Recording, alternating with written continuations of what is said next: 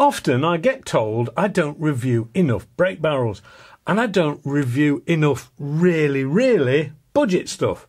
Well, apart from the simple fact of the matter is, I review what comes out and what is available, which in these current times is restricted due to the global pandemic. So this week, even with the global pandemic hitting, Rothery and Umarex have sent through a budget brake barrel to tick 2 boxes in one go.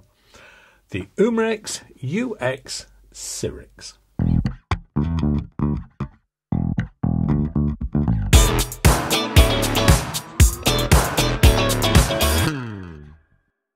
Hello and welcome to AAR On Air. This week it's budget brake barrel time.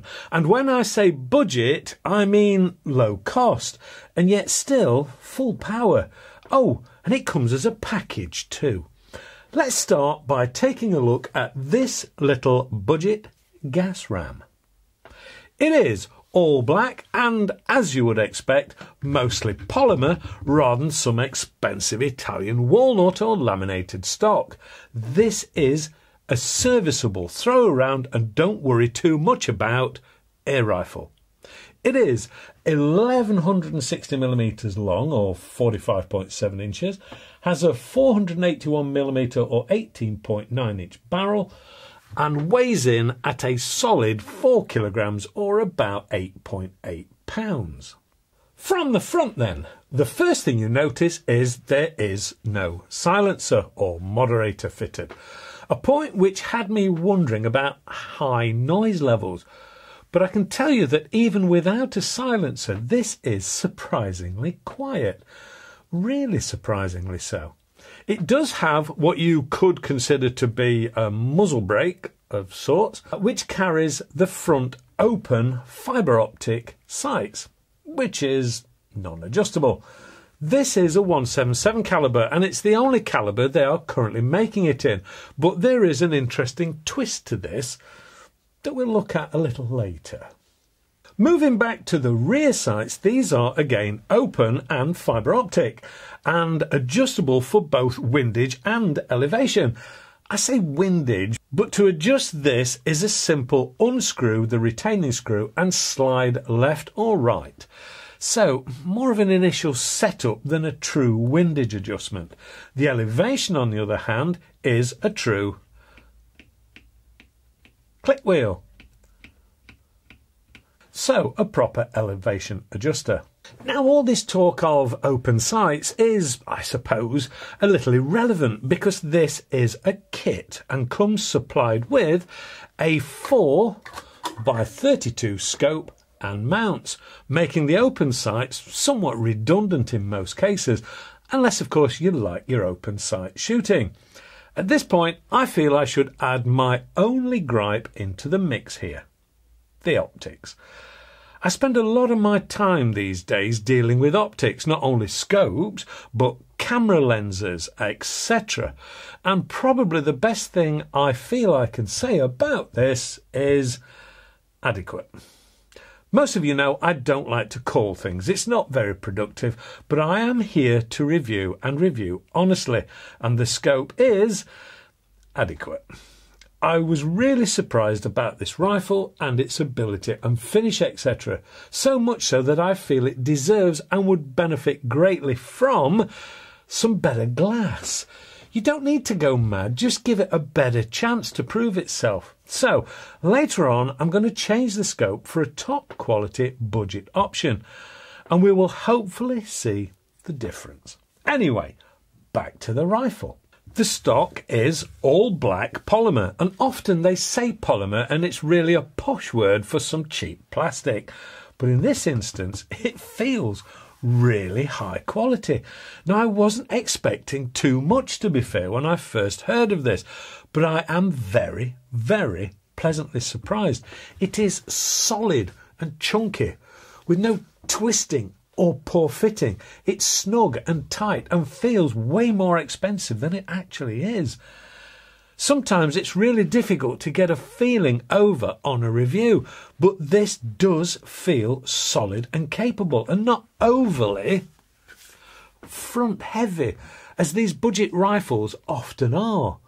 The stock is ambidextrous, so another plus, and it's finished off with a rubberised butt pad for comfort. The grip is textured and ribbed, and so is the forestock, which means even in wet weather you're not going to slip. The trigger is a quite simple single action, and I wouldn't try to claim it is a match grade or any such thing, but it is very usable and I have no complaints about it. The safety is also built into the trigger guard and automatically resets itself into safe when you cock it. And as most of you know, anything which reverts to safe gets a plus in my books. So, power levels.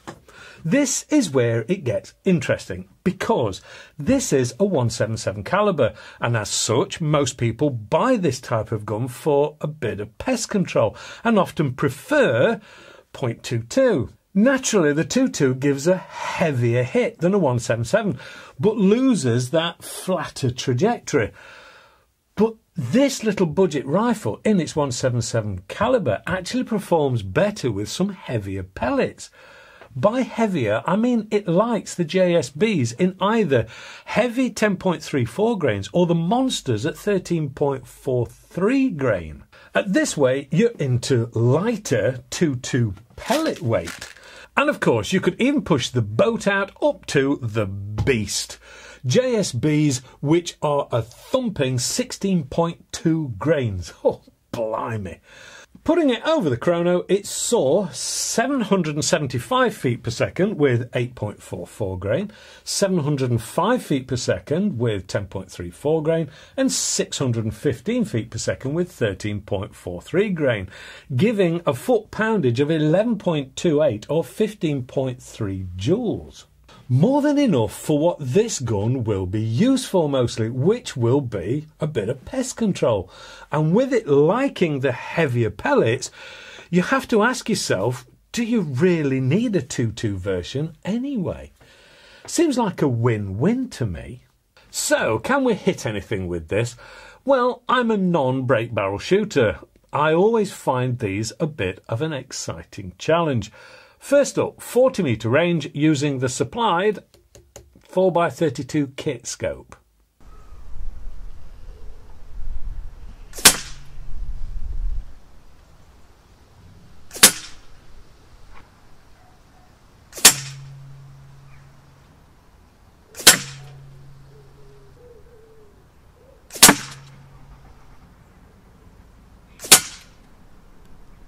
At this point, I'm going to look a little closer at this included scope.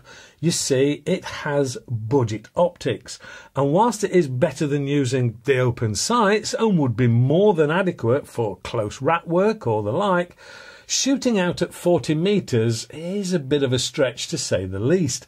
The image blurs around the edge and is really a get you started kind of optic, and is mostly plastic and will suffer from parallax error, again affecting accuracy.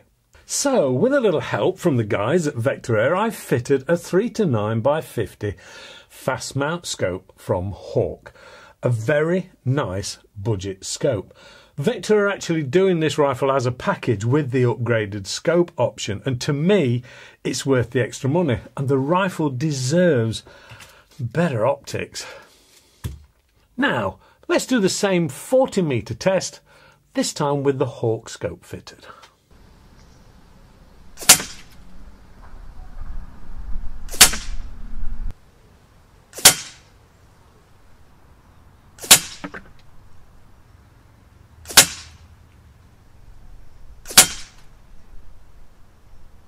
Better, not only in results but in pleasure of using this package too.